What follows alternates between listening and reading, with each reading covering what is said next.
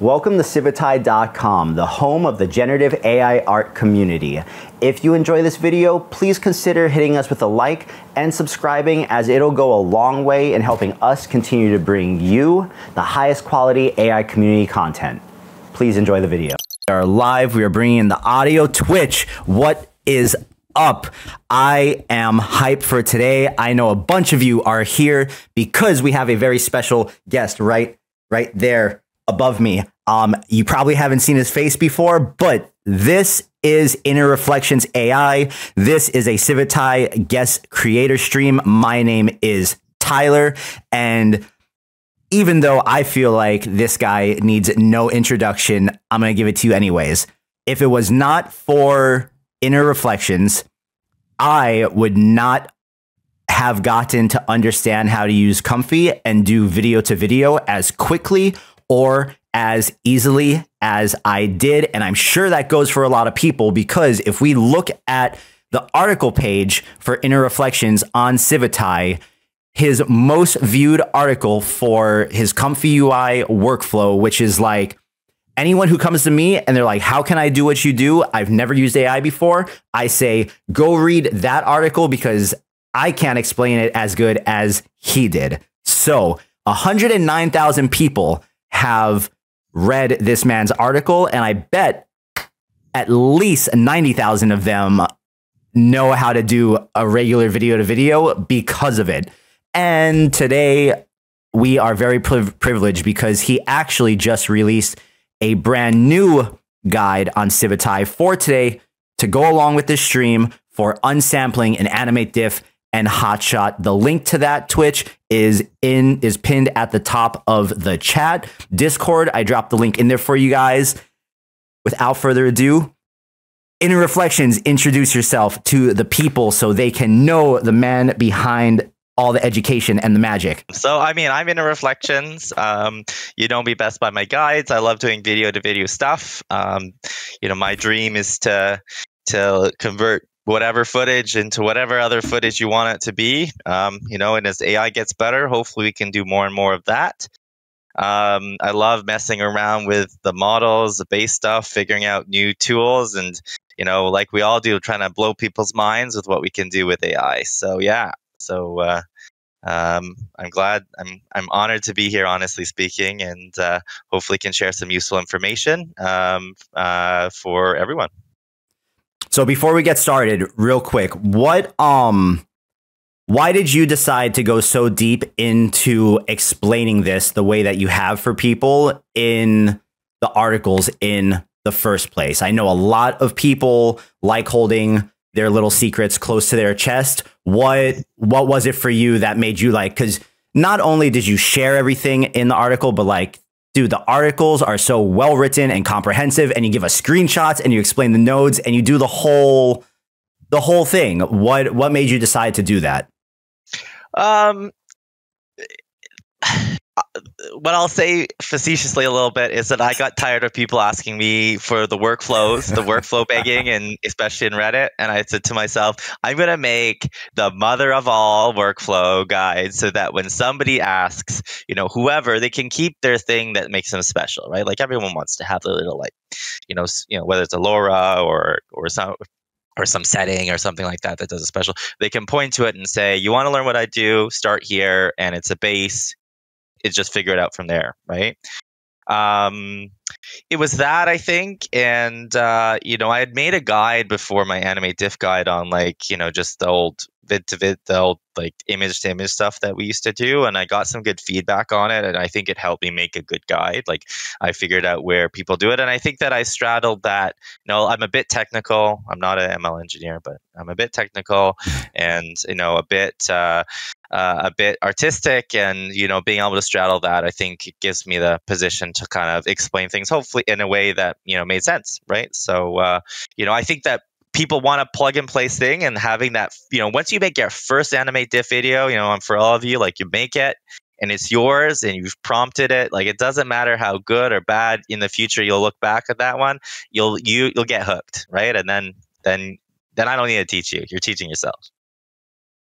100%. Okay, man. So why don't you go ahead and tell the people what we are going to learn today and how it's different from everything else that we've been doing up to now? Right. So I'll talk a bit. I mean, the workflow is there and the explanation's there to hopefully explain things if I ever miss anything. But the concept is this, right? So if we imagine what we're doing with AI right now, which is, we're diffusing. So we have a latent space that's created, a multidimensional space that's difficult to comprehend, that we add a bunch of random stuff, random noise to, and then we have an AI that's learned to take that and turn it into something that's clean and something that we want, right? So slowly denoise that, right? The question is, why are we using random noise? Like, if we imagine the latent space as this infinite possibility, you have this infinite, range of possibilities. You can imagine that somewhere in that randomness is exactly what you want, right? You think about that's the video that I want. I want to get there. But all you have is a random noise generator based on a number, right? So you have no ability to jump to that, right? So because it's a mathematical protocol that we're using, animate diff and stable diffusion in general can go two ways. It can turn noise into images, but it can also turn an image into noise. I'm going to say I'm not the first person to use reverse sampling. I'm going to emphasize that. Like back in the old image to image days when that's all we had, people were using that to help with their stability. And even in the Banadoku server, there are at least one very good workflow that uses the GIF control net and uses reverse sampling. But it uses it within the context of a image to image unsampling. So you turn an image into noise and the noise using a prompt into a different image. And because you're using the noise that's generated from the image, you get a much more reliable result.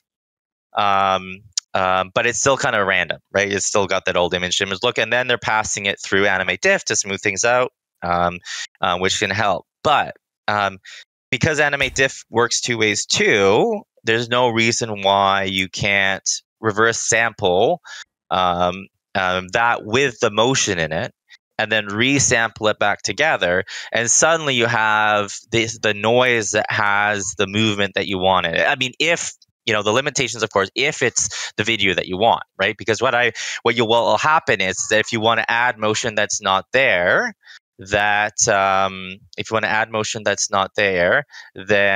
you're going to struggle because you're going to not have that. You're not going to have that motion, right? So it's that you gain something and maybe you lose something, but I think there's lots of ways to use this well and in order to get those clean transitions, right? Because if you look at what I do, I'm a simple man. I like to take live action footage and make it anime, make it claymation, make it pixel art. That's the problem I'm trying to solve. I'm not making sexy spiders, at least not yet. Maybe someday. So I mean, that's the concept here. And there's a few key settings that make it possible and improve your results. So I think that's the other thing. It's like, it's not obvious. You can't just do it however you want. And so I'm going to explain the workflow as we go through it to talk about why it matters. For those of you that didn't get the sexy spider reference, he's talking about one of my Instagram videos where I made a pole dancing spider. Just FYI, for those of you that didn't get that one. So in some regards, I actually feel like what you're doing, though, is almost more difficult than doing something like what I've been doing, where I do complete like body morphing transformations on the people, because what you're doing is like you're chasing the style with like unparalleled consistency across the entire video, right? More or less. That's the goal. I mean, as I said, the goal is to get as much style transfer as you can have while having the best stability you can have. Right now, a lot of people lean very heavily on control nets. Like I see some workflows where people are using like 3-4 different control nets on something like that. Mm-hmm. And what you find is that you just end up by like having a recolorized version of, you know, it looks a little bit, you know, that you affect the style change. You get this battle between control nets and the style you're trying to do, and I think you just end up by wasting compute. Actually, I think that, you know, you end up by you're just fighting yourself. It's still a problem, you know, even with this workflow. It's not perfect. It doesn't do every style perfectly, but I think it's able to push things that you couldn't do other ways. Well, let's dive into it. So whenever you're ready to screen share, then I will pop you up. Am I not screen sharing already? Oh, there you are. Boom. Boom. Okay. And we will go full screen you. And let me hide myself because we don't need to see me while we're doing this. And all right, I'm excited. Okay. So, I mean, I'm going to reload the video. You know, I think you've posted the full versions of these videos. But I'll start. And there's SDXL and 1.5 both work. It's basically the same workflow. All I've changed between the two different workflows is obviously the checkpoints, the VAE, the animate diff model, and then the sample settings and the beta schedule. I think everything else is based, and control nets too, right? So like you convert things to the thing, it works exactly the same way. I think it's especially important with Hotshot because it has an 8-frame context window. And so you need that extra stability to get the changes that you want. Like you can't rely on the longer context windows that you have with Animate Diff. Unfortunately, you know, still nobody's released a longer model. But you can use things in different ways this way. So we're going to load... we'll do 40 frames of this just for processing time. I should mention that I still run on a 4070 Ti, mostly out of stubbornness. Maybe I'm waiting for the 5090 to come out. But I mean, the nice thing about this workflow, although you're using more compute, is that it doesn't require it. Basically, the reverse sampling works as its own control net. And you need a lot less control net in order to keep the stability that you're looking for. Okay. So the thing I'm interested in, and when I opened this up yesterday and looked at it, can you explain what's happening in the unsampling block for everyone? Yeah. Yeah. So what this is, right? This custom sampler, which I don't know that a lot of people use. It's a traditional K sampler, but it's got everything separated out so you can select things individually. Okay. So usually you don't think about,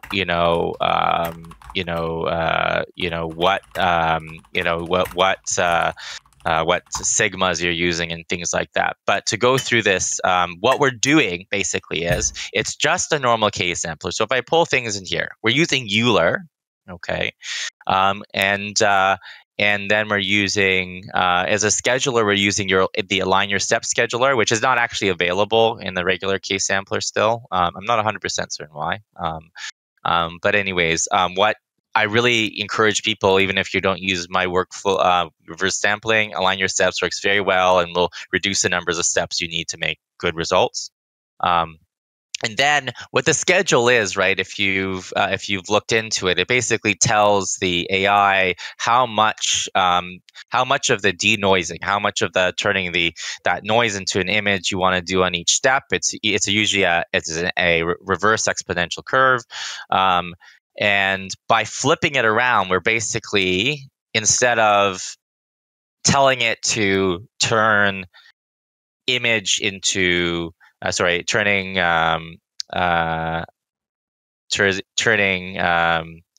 noise into, noise into image, we're turning image into noise. So this is the magic thing, is flipping your sigmas. So if you ever want to talk about flipping your sigmas, that's what that is. Okay. And the sampler custom, is that here? Zoom in to that node a little so we can get the text up. Is was this already a sampler, or was this something that you pieced together yourself? This is Base Comfy exposed this a little while ago. It wasn't around with original Animate Diff. You know, there's a sampler custom. Then you saw the sampler, the advanced case sampler, which I was using in my hotshot guides. And then this has come in the last several months. I couldn't tell you exactly when. And there's even sampler custom advanced. Custom advanced, which I'm actually really excited about because it's going to expose even more stuff. Unfortunately, Animate Diff doesn't work with this right now. I talked to Cost Inc. and he told me that it would require a refactor of his code quite significantly. Okay. What is important here, one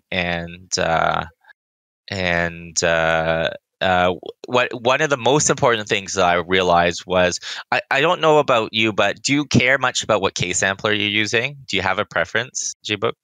I think because you're using LCM. You're using LCM. Yeah. So we're kind of stuck there. Yeah, right. So I should mention first of all that LCM deals with noise very differently than any of the other samplers, and I haven't found that this does anything to the LCM stuff. I did test it. Okay. So yeah, you couldn't just plug this directly into your workflow because LCM and noise, and maybe someone smarter than me can figure it out if it actually helps. But LCM deals with noise so differently than other things, and I'm sure there's a very good explanation that I just don't know about. So if you look at samplers otherwise, there's two kinds of samplers, right? There's the deterministic samplers, aka Euler is one of them, and then there's then there's non-deterministic. So in the Euler A step, there's some randomness that gets inserted at each step. And as a result, you get, if you were to do, back we're doing image stuff, if you're doing image stuff with it, you can see that if you do more steps, things will keep changing. Whereas in Euler, it always converges to a single point. So like if you do 50 steps and 70 steps, it'll probably look exactly identical. If you're really extremely pushing through steps, well, things will still change if you add steps to Euler A, right? So it's important. For this. Well, it adds extra consistently. You can still denoise with it and you get something from it, but I think you get better.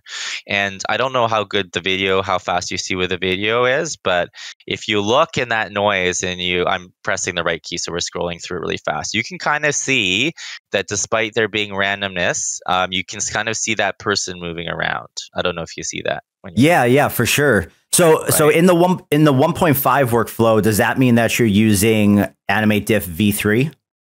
Yeah. Okay. That's what I've used exactly, and we'll run through that too. I'll run through this first. I guess we're almost done, and we'll do that. So I mean, that's the most important thing. So basically, as a result of this, we've generated noise that is basically the noise of the image of the thing. And if you actually put CFG to 0 on both of these, or 1 on both of these, you'd actually, and maybe I'll do it on a shorter run, is you can actually regenerate the video from the noise. Like if you're not using this, I'm not sure why. And once again, someone maybe can explain this to me. But like if you do identical, if you're doing identical, the CFG is identical on both sides, you're not actually regenerating the image.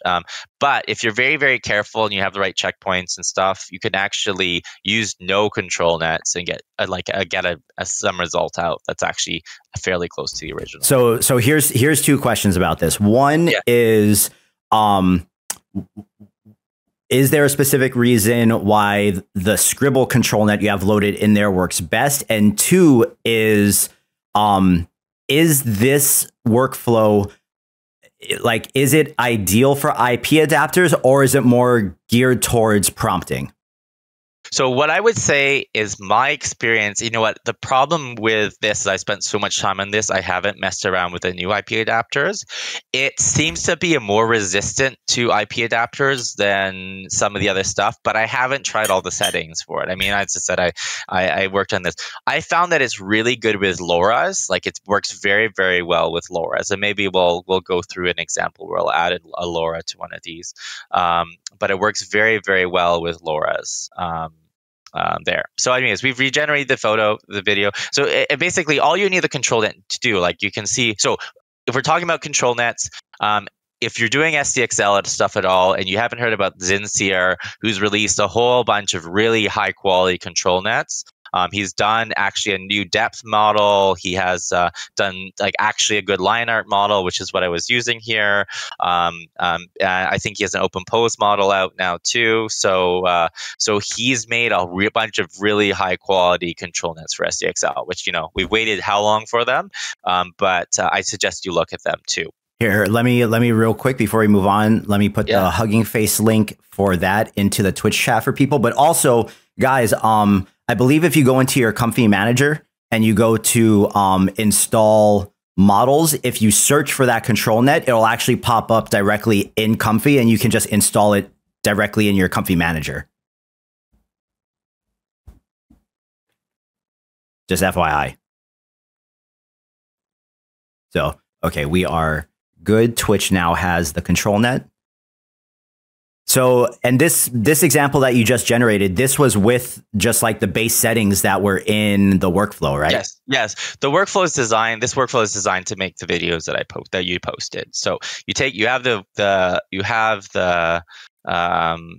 video and it should, you just hit run and you'll be able to have the same output as me. And because there's no randomness, there's no random number generator used here, so you should be basically identical. Zoom in on that video for us, just so the folks watching can see the output. It's the same one you posted. Yeah. Yeah. No, that's great, man. And what's important is I chose a video. I mean, you can still get sometimes, especially if the control net isn't perfect, where you have a little bit of thing, but you get a lot more consistency than you would any other way. And have you tried this particular workflow with a second control net as well? Did you find like the one at kind of like that 0.4 is the optimal place? Yeah. So what I think what happens is, because when you prompt or do whatever, you're giving it not just style information but composition information. The problem with using no control net is that like it doesn't know what kind of composition to do. So you need some control net early on in the diffusion process in order to like keep the composition the way you want it to be. Otherwise, it will bug out a lot of the time, especially if you're pushing for like a heavier style transfer. So having a control net early, it matters. But I'm keeping it light to try to get as much style transfer as I can. Because, in some ways, the weakness of doing it this way is that you actually will follow the source video pretty closely as a general rule, right? Which is great, for what I like to do. But as I said, one thing I've started trying to explore is how do we add extra noise back in at the end to see if we can add more randomness again, two parts maybe, right? Gotcha. So, okay. So I this character style, guys, is also from the counterfeit model. The counterfeit model has that very particular big-eyed anime thing going on. So this is from the counterfeit XL model, which if you open up the workflow, you'll see that that's the one that he had loaded in there. Is there a XL model that you particularly like when you're doing stuff that has kind of more that realistic texture to it? Yeah, I mean, I've got quite a few. I think that recently I've ended up by using, what is it? The Xavi stuff. I forget, Chroma or Yumi has both of them. Xavi makes pretty good checkpoints. Both of them are pretty good for that. You can use Juggernaut XL. I've used Juggernaut XL just fine with using this. Awesome. And if you love pixel art, you should absolutely be using the what's it? The Abyss pixel. If you want to see me work here, if you want to try something different, we can do a little bit less frames. Dude, yeah, let's change it. I've not done this, so this is a live demo. This is what we do. This is what we do. Live demo here. So yeah, 24 frames this works. So if you are going to try to use this method, the way I suggest you do it, and as I said, I've hooked things up. As I said, you can hook things up different ways when it comes to the unsampling process. I found that I get easier to like work through results if I plug the conditioning both into the positive prompt and the negative, both in the unsampling and sampling step. But there's no reason why you couldn't do it completely empty, like an empty conditioning into it. It gives you more style transfer if you're not getting enough, but you sometimes need to do a little bit more control nets. You'll lose a little bit of the organization, in my opinion. So what I typically do is I don't usually change the TFG much from 2. Sometimes I go to 3. Sometimes I go to 1. 1 means you get more style transfer. 3 means it sticks to the video more. But if we stick to 2 there, and I don't use high CFGs to start out with, so we start with 0.3. So we've changed the model we're doing this. I think this 0.4 for control nets works pretty well for this method, but you're welcome to try what you want if you want to try something different. And I typically start with 8 frames just because that's that's the limitation, and then we can see we're not using. We're going to get rid of the anime negative prompts. We're going to get rid of the positive prompts. How many steps are you running in this altogether? 16. In these, it's 16. Yeah. We'll do something a bit more natural. And bam, we'll see. We do it. So you could do pixel art just by doing a low denoise vid to vid. I think people have quite successfully done that. So like if you did it, and we can have a look at what that would look like.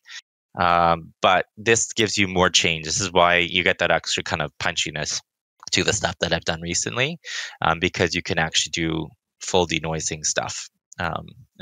But it is a little bit sometimes redundant. And there's no reason why I'm starting at step 0. I'm doing a full denoise. You could do partial denoise stuff with this method too, and it works fine. Right on. Man, it's so sorry, I'm just going to point out one thing. One of the hardest things to deal with, which happens sometimes, is you can see here the latents are different colors. I don't know why that ever happens. Like you'd think that like they'd all kind of become the same color, but here you see some what I call flashing. It's more visible with SDXL, but it's not a hotshot thing. It's also if you do.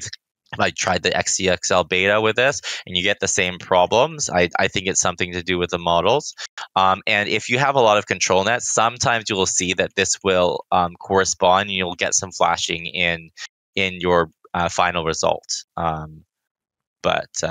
Okay, so she's getting pixely. That's pretty good, I'd say. Wow. Reasonably pixely. But like I think if we think, we could push it a little bit. So what I'll do is I'll punch up the CFG a little bit. That's already pretty sick, man. Yeah. I think the background can do it. Let's see what happens. So the more you push this difference, the more you push the CFG, the more stuff you'll add, and eventually even with the noise that you're using, you'll eventually break it. But as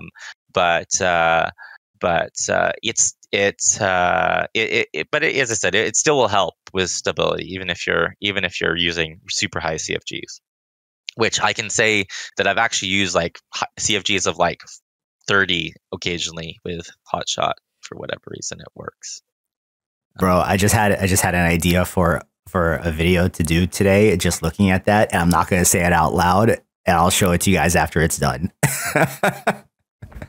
So if we compare the two, actually look pretty close. Look at what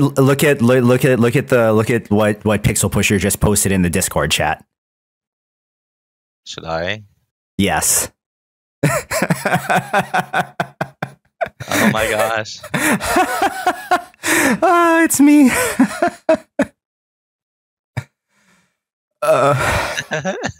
I can't. Oh my God. All right, hold on. Let me show this to my girlfriend real quick. Jane. No problem. Congratulations, Joe. You made her sigh.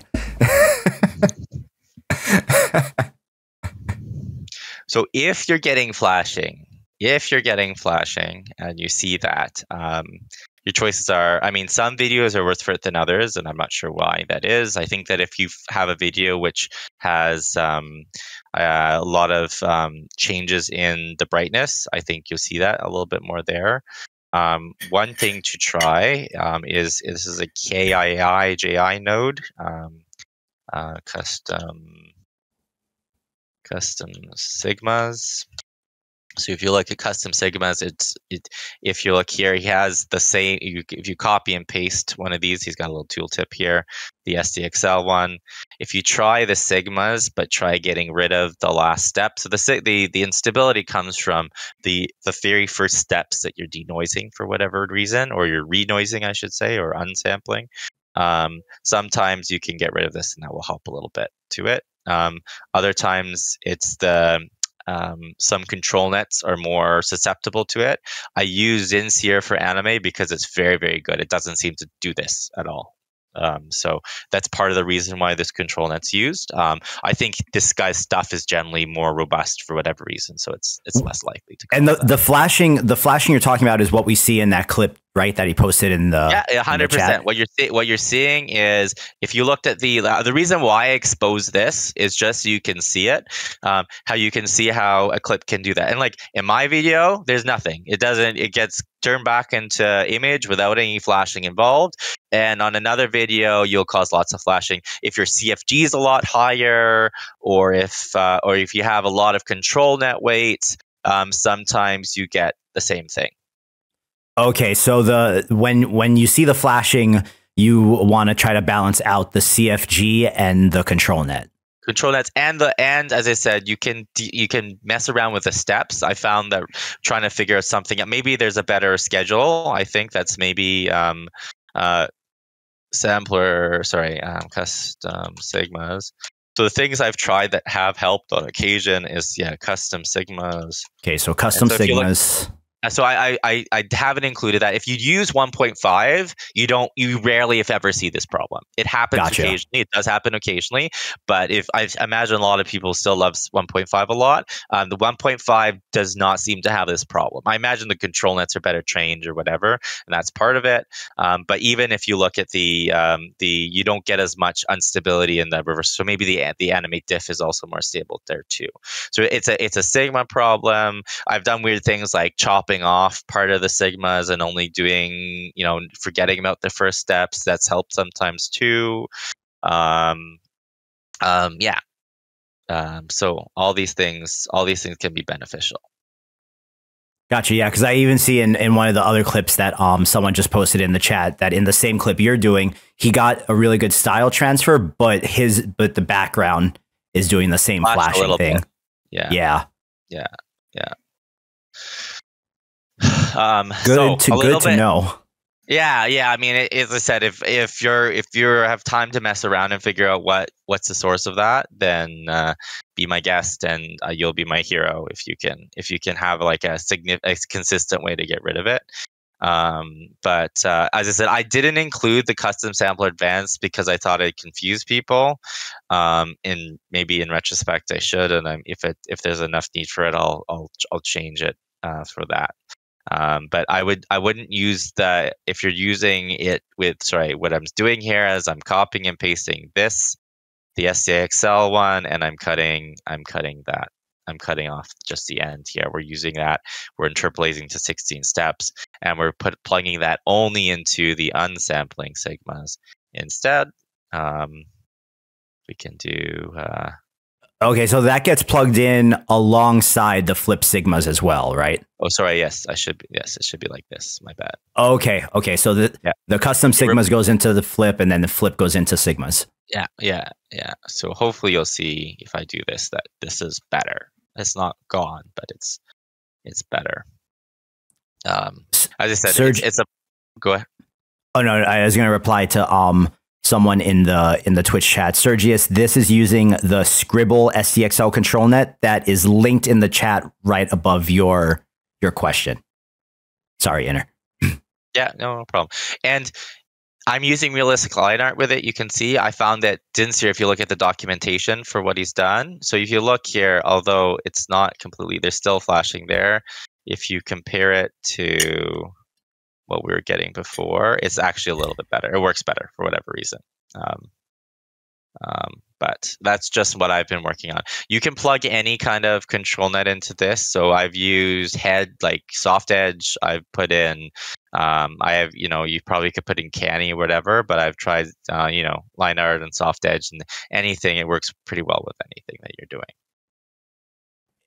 Now, in all the tests that you have done with this, is there like a specific type of video you've tried where just the video motion didn't work well, or are there certain things you try to lean towards because you know that you'll probably 90% of the time get something good out of it? Is there a certain type of video this works best on, or is it really just have at it and experiment? I think that you can, anytime you just want to do a style transfer, if you're looking to do a style transfer, I think that this is probably, as I said, especially if we can get the flashing sorted out completely, consistently all the time. I think that that's the best use case for this. So if you look at my recent stuff that I've done, it's all using this method. If that's what you're asking me about, I don't know if there's something else you're asking more specifically. But it works really well if you compare it to just using the latents without anything, especially with Hotshot, because Hotshot's motion model can be a lot more finicky. But by using control noise, you can get consistency between frames that at a higher CFG that you wouldn't be able to do any other way. Gotcha. Man, I'm really excited to play with this and see, because I have a SDXL workflow I use that uses the 4-step lightning LoRa. That it does good, but there's still just a lot of flicker. And sometimes you just want to do the style transfer thing. You don't want a full crazy, so I think for everyone, this is a really good tool to have in the tool belt. And I think you guys will be able to make some really, really cool stuff with this. Maybe even for the Project Odyssey competition. Yeah. So one thing I've explored using it with, I don't know that I have. Oh, actually I do maybe have an example of it. Just a second here. If you guys are okay seeing a much messier workflow. Are you kidding me? The favorite food around these parts is spaghetti. Yes, we all love it. Just a second here, I'm pulling up this. So if you I have appreciated that most people making workflows now have started to really gravitate towards organizing them before releasing them. People like to get set nodes, and I'm still stubbornly against them. Bro, I hate them. I can't use it. I can't do it. Here, sorry. I was before we load that. Yeah. So anyways, occasionally you get flashing. I can't exactly say why. It's not like a CFG thing. It is what it is. But here. One thing that's really cool about this, just a second here. We'll do this. We're gonna do. Yeah, creepy guy. I agree. Being able to see where all the nodes are actually connected makes a big difference, just in the general understanding of what's going on in the workflow. I think for a tutorial, especially like when you make your own stuff. Here, is he talking here? Okay, so this Legolas one, I think people like claymation. For claymation, I'm using. So this is a example of a workflow with Allura. It's a lot more messy. You can see I'm using my custom Sigma's trick here. To do that, I'm still using Euler. All the other settings are the same. Here I'm using the Misto line one, which is another great line art that came out around this time of Zinsier. This was before Zinsier existed, so that's why we did it. It's a big godsend if you're trying to do anything with SDXL. You see here I've loaded GenMix Artful as the base one. I'm not sure why I tried it. You actually will find, by the way, that some checkpoints seem to cause more flashing than others. I'm not 100% sure why. I mean, I think that's just true for animate diff in general. Just not all checkpoints react to animating over the frames and over the context window equally. And I think that SDXL, especially the amount of training, maybe affects it a lot different. And I think that animate diff was made after the training was after animate diff XL and Hotshot were made on base SDXL, whereas I think animate diff was made with all those anime and other models in mind too. So maybe it was trained on them. I'm not 100% sure, but you can tell that. You can see here that I've messed around a little bit about the strength of the LoRa. The clip strength doesn't do much, which is why I haven't messed around with it. But if you're using LoRa's, which are a really powerful way to use this workflow, LoRa's also seem to override some of the flashing. So good to know. So you can sometimes, for whatever reason, I don't know why sometimes the flashing's there and it causes fit and other times it's not. And especially if you're having trouble is, here you can see I'm using the LoRa in the unsampling step. Sorry, it's a little bit messier to see, but this here is all unsampling. I've used the LoRa all in the unsampling step. You can use it. You could not use it in the unsampling step. For some of the more recent stuff that I've done, I've actually not used the LoRa in the unsampling step. If you're not getting enough style transfer, that's one solution to the problem at least. The reason why I reduced the clip strength of this, just so you know, is the Claymate LoRa tends to erase people's eyes for whatever reason. So they'll move and they'll suddenly just be like sticks of clay without any eyeballs, which is a little bit creepy. So maybe if it's your thing, you can do that. But otherwise, here. So you got our noise. The other thing I would say is if you're looking, just as a general comment, if you're looking to make things faster, forgetting about context overlap altogether. I've done that quite a bit. Still having some overlap if you're noticing some context shift is still helpful. So I'm not saying it's good in all cases, but a lot of the times you can get away with any context overlap because it's actually the uniform scheduler that's making things smooth and not the overlap that is. Gotcha. That's a pretty cool tip. I mean, you can save 20% compute. And with Hotshot, if you're doing a context overlap of 3, which you may want to do for the final result, but you can save a lot of time, right? I'm running a lot faster because I'm having no overlap here. I've switched to the standard uniform from the loop uniform. You can still I'm seeing using that here. This is an older workflow for that reason. Is the only difference in this one the fact that you're using a LoRa and that you're doing the custom Sigma thing? So it's a custom Sigma thing. It's exactly as it was. The custom Sigmas I put over here rather than there, so it's less organized, but it's all there.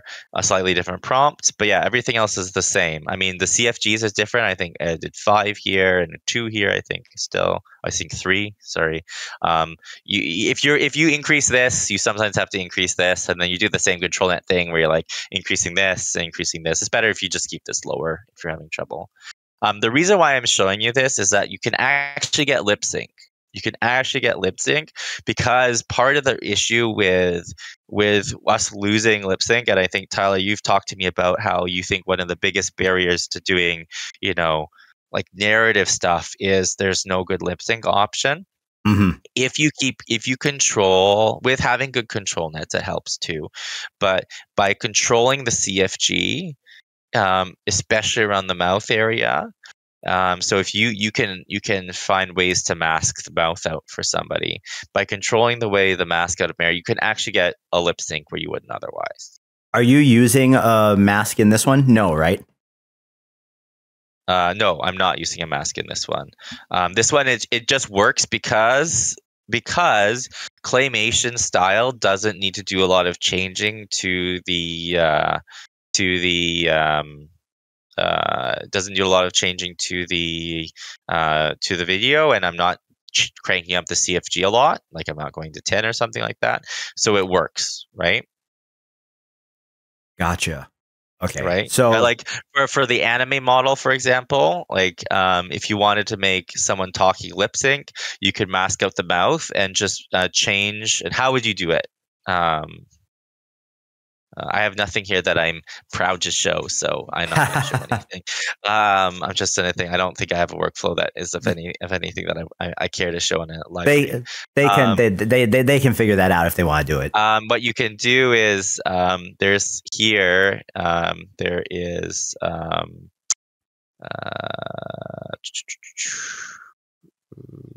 think. No, this is wrong. I'm trying to remember how I did it. Anyways, there is a setting here. Oh, I think it's because here it's because these are actually I'm using a depreciated node there. There is a Sigma scheduler node here where you can add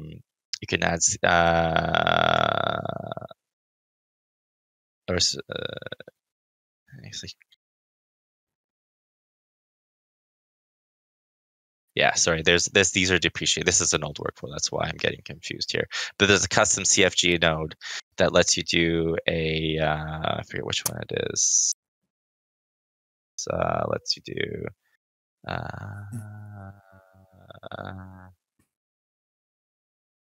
anyways, custom CFG, and then you can make a mask. Okay. You can feed masks into it. Got it. Yeah. Okay. I remember this is the thing that you had me try the other night too. Anyway, so if you got reverse noise helps, that plus a control net plus not overdoing the CFG in the mouth area, suddenly this guy is actually still talking. We have I mean, it helps that he's doing a good job enunciating his words, right? Right. But you actually have the mouth doing what it's supposed to do, right? Like you can see he's singing about the doors going to Isengard. So the hobbit's going to Isengard. So you can see how we've made the change, but we've kept the mouth motion. Anyways, that's such a good style transfer, man. Yeah, the claymation works. Everyone loves it. So the secret is claymate. And you don't need a lot of denoise, or it works really well with this workflow. So plug it in. As I said, I think reducing, you don't have to reduce the strength. You can try it without it. But if you're finding like weird stuff happening with that, you mess around with that. In other models, I've actually increased the strength if I'm not getting the style transfer I want. So LoRa seem to be a bit more flexible than IP adapters right now in my current iterations of figuring out it. But as I said, that's a caveat, is I really haven't gone deep into IP adapter with this. Gotcha. I would almost imagine that the IP adapter might just like looking at the workflow and looking at the outputs, I feel like the IP adapter might be maybe a little better suited or easier to use in the 1.5 version of the workflow. Yeah, I mean, we haven't looked into it, but so we can pull it up. We have time, I think, still. Yeah, no, man, we're good. We can cut this whenever you want to cut it. But oh no, yeah, it is Friday. We're all anime diff vibing right now. Yeah. Okay, so you see the SDXL, the 1.5 workflow is no different than the other workflow. You still see I've changed the align your steps scheduler to use SD1 choice of there. We're still using Euler. We've changed the model. In fact, I actually did it later on with Dark Sushi Mix. Is there a special control net you like in the 1.5 one? or just I've regular always line been art? partial to line art. I've always been partial to line art, and it's because it worked really well back in the image to image days. Like it was, Mm. in my opinion, the one that like allowed enough style change without causing control issues. Like, people love tile and stuff like that, and I said if you're using tile, you might as well just do a lower denoise because to me it looked the same. But so I'm a fan of line art, but and I'm not even using the plus model here. It's just because I haven't gone back and done a lot of 1.5 stuff. If you saw my animatrix stuff, that's actually all this. This is this workflow. Maybe I'll pull that in instead because everyone can look at the other stuff. So, um, where is this? Daily animatrix. Um, let's do this scene. Right, so it's going to see a lot of more jank and messiness, but it's exactly the same process. I'm just using different clip. We're putting in here, it's 3, and I think we're using 3 on both sides. You see, I'm not having to change the CFG much, and for whatever reason, it does the style transfer really well, despite not increasing the CFG. And kind of all the other settings are as you would expect it with Animate Diff there. And here, I guess I'm using depth instead of line art. I forget if I tested the other ones or that's what I chose to use. Have you started using depth anything V2? I haven't, because as soon as the Zinseer line art models came out, I started using them instead of depth. The main reason why I was using depth before is because it was the only really good. There was that one good open post model, but it was the only good control net for SDXL. I should mention that the reason why I don't use 2 SD control nets is because I don't have the VRAM. So you may get better results if you maybe do lighter and use 2 or something like that. So give it a shot. Right on, dude. I hope I know a couple people have been playing with this as you've been doing it. If you guys are getting anything good, please throw it in the chat so we can see what you guys have been making while we've been doing this. We've gotten 2 videos so far out of this already. One of the interesting things, and the reason why I'm showing you this particular scene here, is I actually do think that you can see where 1.5 just doesn't understand concepts in the same way that SDXL does. Even though this by controlling the noise, you can really keep things where they should be. You can see like holding a gun is not something that 1.5 understands as well. Actually, that's not the one I wanted to do. It's actually this one. There.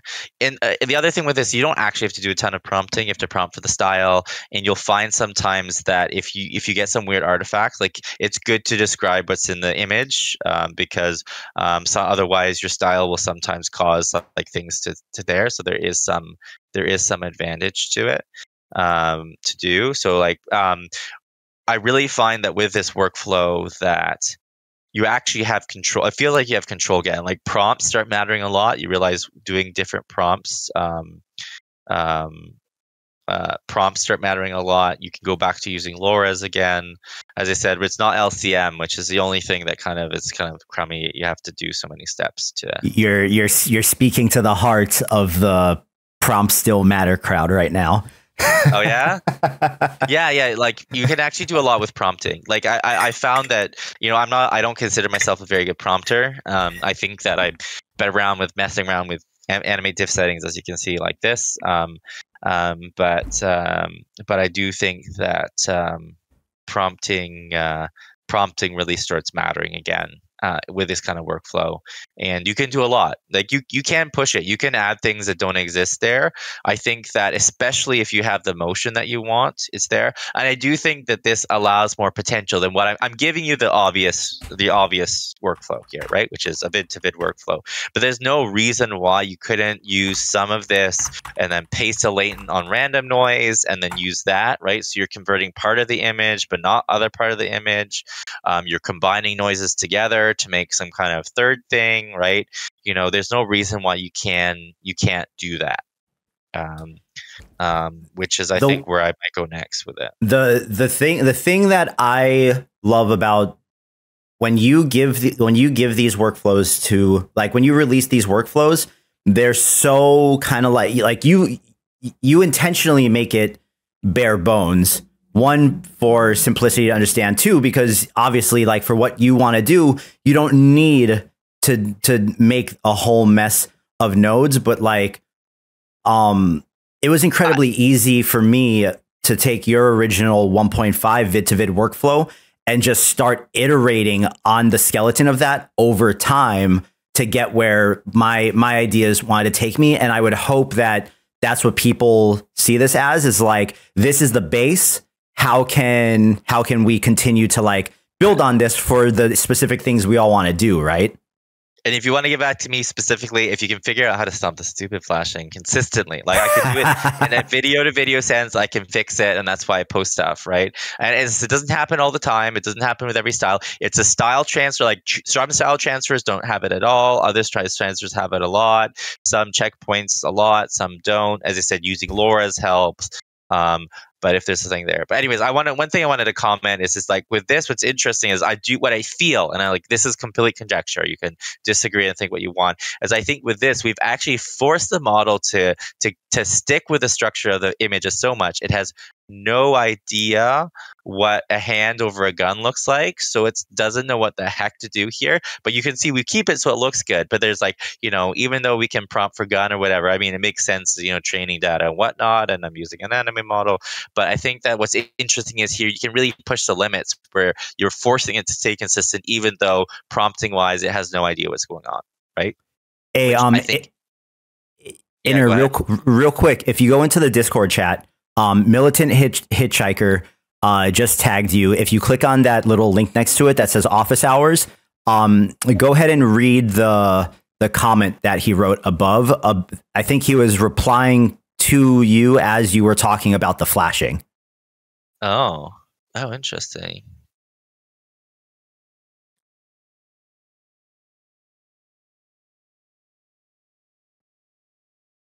The occurrence comes late. It doesn't hold to control that. Simply is actually layer of coherence and fine tuning. You fine tune the model. There you go. See, I knew this is why it's good to share, because if I kept this to myself, I'd never be able to figure it out. When you're fine tuning, use the situation layer against builds in different ways. So Twitch chat, just so you guys can see what we're reading. Militant, I'm gonna go ahead and copy and paste what you wrote into the Twitch chat so they can read that as well. But it's the character limit is a little high, so I'm going to. That's really, really cool. That Twitch, that is from Militant Hitchhiker. Sorry, Inner. Yeah, no, it's good. I mean, can we fix it? can we fix it? That's like, because I don't think it's ever been a problem. No one's noticed it before. I think doing something like this, you expose stuff about the model that no one's seen before. I've never before seen the I've never before seen the fact that a sampler actually matters. And I will say that it's worth exploring. I've used Euler, and I tend to use Euler because I think, you know, there's some are end up by being more reliable than others in terms of more reliable. Some work better with one footage and one model than another one does too. There is some variability, and so if you want to, you know, change what am I putting it? What sampler you end up by using, I think it's worth doing too. So feel free to explore there too.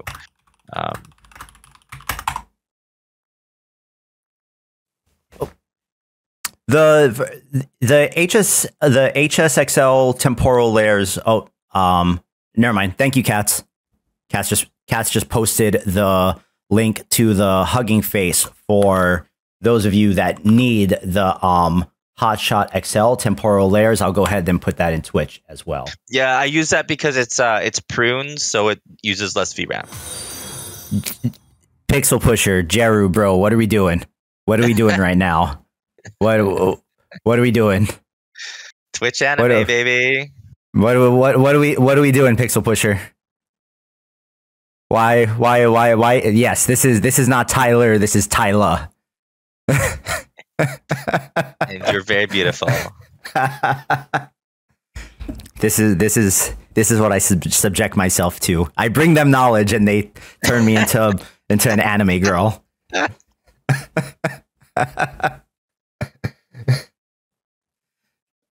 So, okay, one thing I want to point out here is this is without reverse noise, so this is the same thing, and you feel free to compare it too. So if you pull the latent over here, you have to add the noise back in again. So with noise added back in again, you'll see that like it has no idea what the hand looks like on the gun, right? So if you compare that to this, right, you see that there's different, even though, you know, style transfer wise, sorry that I forgot to, we're upscaling, so it's not doing it. Anyways, that's just a point I want to make. You can compare the two together. Maybe with better control nets you could do it. I'm not saying this is perfect for every solution. I just think that this is another way to do it. It certainly is very powerful, and I think that smarter people will also figure out other ways to use it and ingenious ways to like control things that they couldn't otherwise, right? Yeah. So are there specific situations where you would lean further into 1.5 over XL or vice versa? I mean, I feel like 1.5 has got like some really sweet fine tunes. I mean, there's a lot of support for it, right? And a lot of if you're having new nodes, 1.5 is where they seem to come first. These days, honestly, I love SDXL, and if you start using it and you start getting good results from it, I think that what pushes people away from SDXL is that if you start getting like you've tried 2 or 3 or 4 times, you get shitty results with it. You're not going to like. It's not going to make you happy, and you're going to just quit doing it. So I mean, hopefully with this you use it, and what you'll realize with SDXL, and I think some people on the Banadoku Discord have started using it a bit more. They realize, like, you know, the amount of like motion and direction and human positioning and all this kind of stuff that you can do with there, that, you know, 1.5 to do it has been so overtrained. I think that I end up by sticking with Hotshot. I think, you know, maybe that's my special magic. That's what makes me special, right? So, right, we all got to do our thing, right? But, you know, certainly there's creators using SDXL more, and I think it's got that power. So yeah. Right on, man. I think a lot of people probably steer away from XL2 just because of hardware limitations, because it does eat up a little bit more VRAM. Yeah, so I think that's part of it too. It actually doesn't. I'll emphasize that it doesn't. Like, because you're using 8 frames, for better or for worse. It's pretty close. I mean, if you've got less than 12, I can't comment. But for me, like, I have my workflows for me. I do say that, you know, 1.5 is a little bit less, and if you're really cutting it and you have an older GPU with less VRAM, you know, maybe that's all you feel like you can do. But with with SDXL, you can you know, in Hotshot you can do a lot. And here's the $1 million question: has anyone tried using Pony with it yet? Pony is like militant hitchhiker probably would comment. Pony is, the way it's been trained, breaks everything. If you want to use something with Pony in it, try anything XL. It is a very, I've used that for a few other things. It does have some Pony in it. It's like 12.5% Pony, I think. So I think if we see enough, fine tunes of model merges of model merges of model merges, Pony might be put in the mix and not be fucking around with stuff. Yeah. The militant hitchhikers putting in the goal. Pony diffuse is too late for control nets to hold. So and so it's the same problem with Hotshot or Animate Diff XL. I've tried both, just so you don't have to. It doesn't work. Text to image, control nets, whatever. It's all messed up. Right on, man. Is there any other knowledge you feel like needs to be imparted on us while we are here today? Because let me emphasize that if any of this video, as you guys rewatch it on YouTube, or just for those of you watching live now, all 620 of you, if there's something you guys didn't get, I promise you, if you go back and you read the article that he posted on his Civitai account that coincides with this video, you will gain a much easier, deeper understanding of all this, because the way he lays out the articles are amazing. And I know for myself, as much as I rather just watch a video in 5 minutes and then think I'm a pro at something, when I force myself to actually read and follow the thing, I end up that much better for it. So, make sure you guys hit up the article. And if you don't understanding, please post. As I said, this one was a little bit, I was a little bit more time crunched than I am usually. So if there's something that's not clear, just tell me you need to explain this better, and I'm more than happy to go back and explain it a little bit better if that helps. Wait, real quick, in the Discord chat, we got some fireplace pixel art. That's pretty good, man. I think that's a pretty good style transfer right there. This is nice. Right on, dude. It makes me so stoked to see that, like, when people come on and they're explaining things and you guys like immediately start diving in and playing with it and send the results, like that gets me hyped up. Inner, why don't you tell the people, since we'll go ahead and wrap up here. Why don't you tell all the people where they can find you? And if they want to follow you on social media, what accounts are you the most active on? And, plug yourself. Plug myself. Okay, I'm on Instagram. That's probably where I post most of everything that I do, at least the artistic side of things. So at Inner Reflections AI. I also am fairly active on Twitter as well. I fucked up when I signed up for Twitter, so I have Inner Refle, INNERREFLE 11312. That's my bad. But yeah, those are probably where I'm most doing. I do have a TikTok. I don't really use it very much. I do occasionally post on it, and you'll see my Reddit too here and there. Someone just posted Jeru. We're gonna ban you. We're gonna have to ban you, bro. We're gonna have to ban you. You're not allowed to use Inner Reflections workflows anymore. This isn't. We're gonna have to. Yeah, we're gonna have to delete your Civitai account now. Someone also just posted one that he said he used Pony on, or Midgard Pony SDXL photorealistic. There you go. As I said, I don't use a lot of Pony. Well, dude, it's popular. It's popular. It is popular. It is taken over.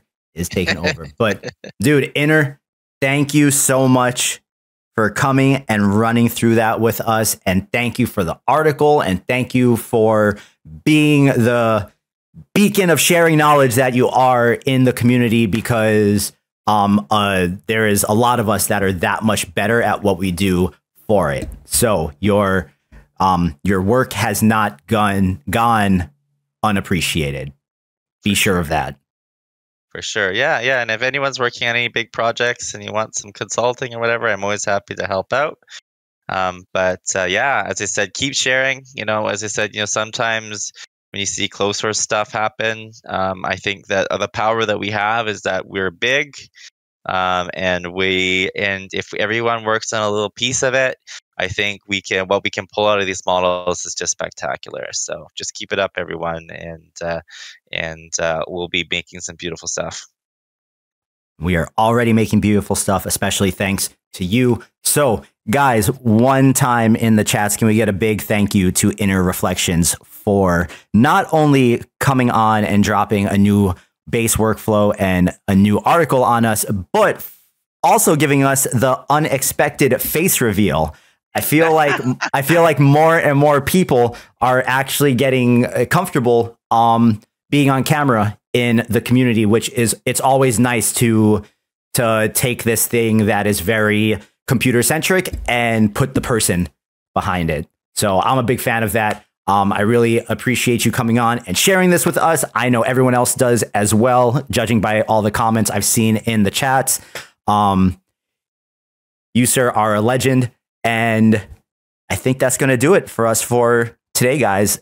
For those of you that would like to follow along with this video, again, this will be on the Civitai YouTube channel first thing Monday morning. But until then, go hit up the article because the article will teach you everything you need to know.